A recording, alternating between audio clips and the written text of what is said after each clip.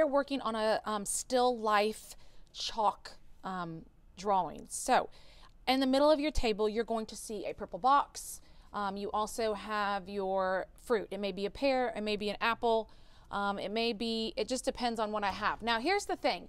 We are only using these still life setup for the shape of the fruit. We are not looking at the color, because you may see that you have a gold apple or a red pear. So I don't want you to think about the color that you're looking at. I want you to look at the shape of the fruit. So please make sure that you're not touching it so it doesn't roll off on there, and making sure that we don't try to eat it. I know you may see some bite marks. That's because my own two kids thought they were fruit. So again, we are only looking at the shape of our fruit. We are not looking at the color. For your supplies, so that's going to be in the center of your table. I'm going to push that back, and if you are online, I will have a picture uploaded that you can use a picture of our fruit. You're going to have a black piece of paper, which is going to be horizontal. There's going to be a red cup. In the red cup is a white oil pastels. Please make sure you're getting your own oil pastel. This is what we are going to use to write your name and your code. Remember, if you're second grade -2, third grade -3.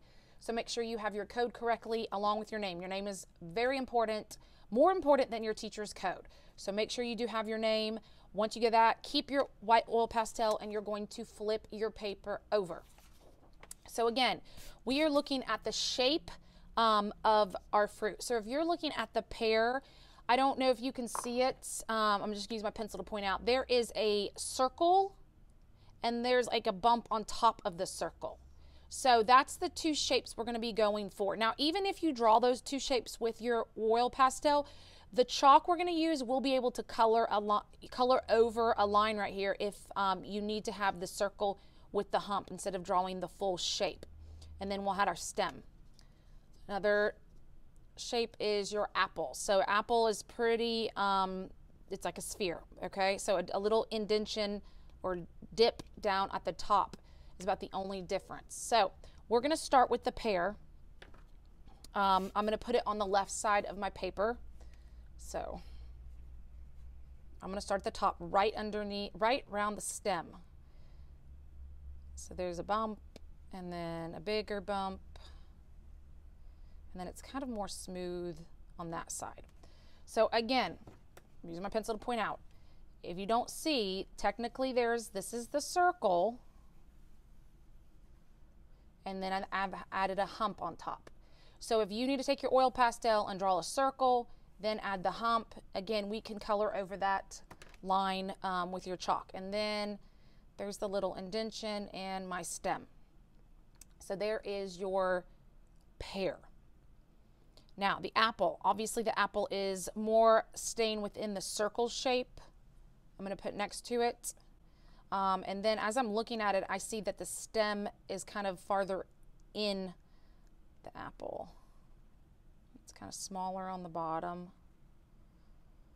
And like farther in, so the stem I see is more kind of into the middle of the apple. So that's all we're doing with our oil pastel. So please make sure that gets back in your red cup.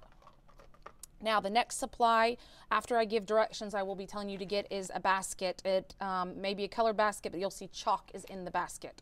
You'll each have your own set of chalk. Now, there are a variety of colors. Again, we are not looking at our fruit for the color that you have in front of you. Now, I do want you to use the pear that I have here. So you can see that the pear has a darker shade of orange and then a lighter shade of yellow. So we're going to be using this pear to add the color of our pear. So you need an orange.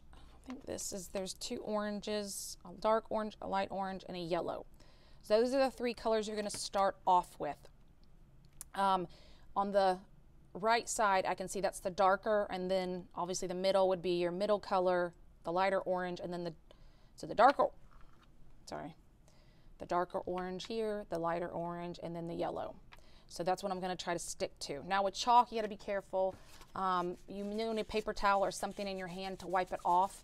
And you want to be careful, because if you get it on your fingers and then you touch your paper like this, it's going to leave little fingerprints everywhere. So try to use either the paper towel to hold down your paper. And then you're just going to color it and stain on the inside. I don't want to go outside. Okay, so there's that. So I'm going to switch to the lighter orange.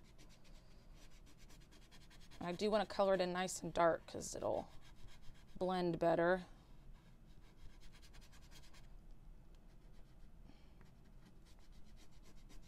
And then I'm going to finish with this yellow.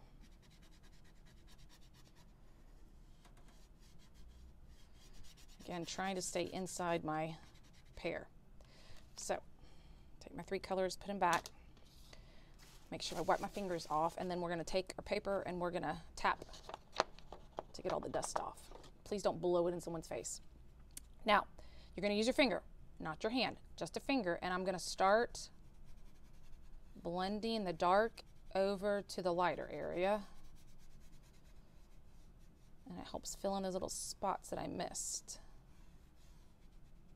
If it goes over the stem, no big deal. We're going to kind of go over the lines. Okay, again, be careful. Wipe that off. See, and I got a little smudge mark on my thing where my fingers touch. So, okay, now the apple, we're going to be using more of the greens. You can't really see it on this one.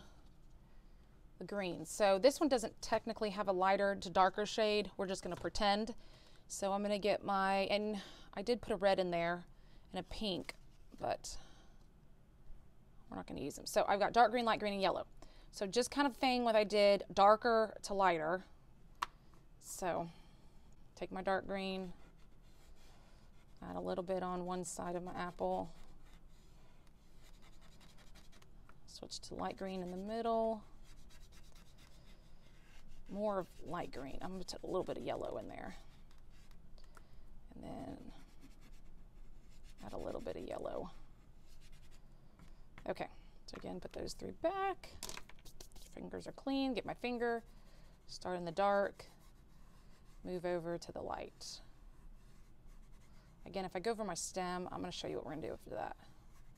Okay, wipe that finger off, pick it up, tap it off. Okay, now, before we go over the lines, we're going to add the background. So this is where in your basket, you may see blues, purples. So this is what we're going to use for the background. And you may see a gray. We'll get to the gray. So you can use all 3 of them or pick a blue, pick a purple. It doesn't matter. But these are your choices for the background. So when we do the background, I'm going to start with the darker blue first. You want to lay it on its side so you can fill in a bigger area. And again, you got to be careful. If your fingers are messy, you might want to use your paper towel to hold it down. And we're going to fill in. I'm not going to go all the way to the edge, but I do want to get as close to the fruit. It's kind of hard to get all the way to the edge. As I get close to the fruit, I do want to use the tip. But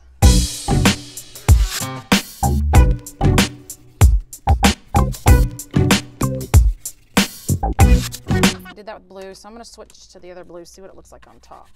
Ooh, I like that. So I'm going to add the lighter blue on top. And again, you can add the purple. Or you can do purple first, then blue.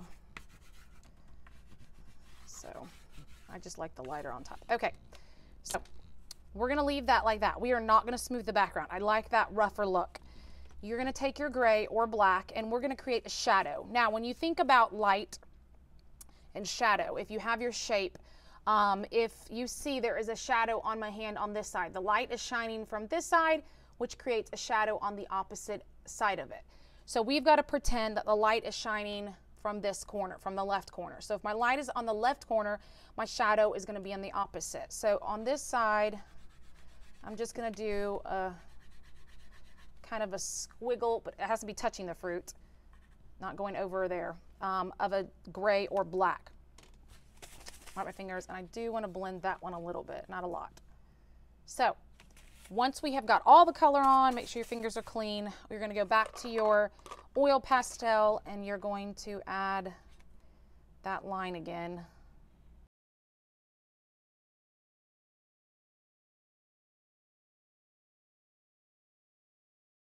For the shadow, on the opposite side of the shadow, there's going to be a light. So you're going to see a white chalk. Now be careful, not a white oil pastel. We're not using that.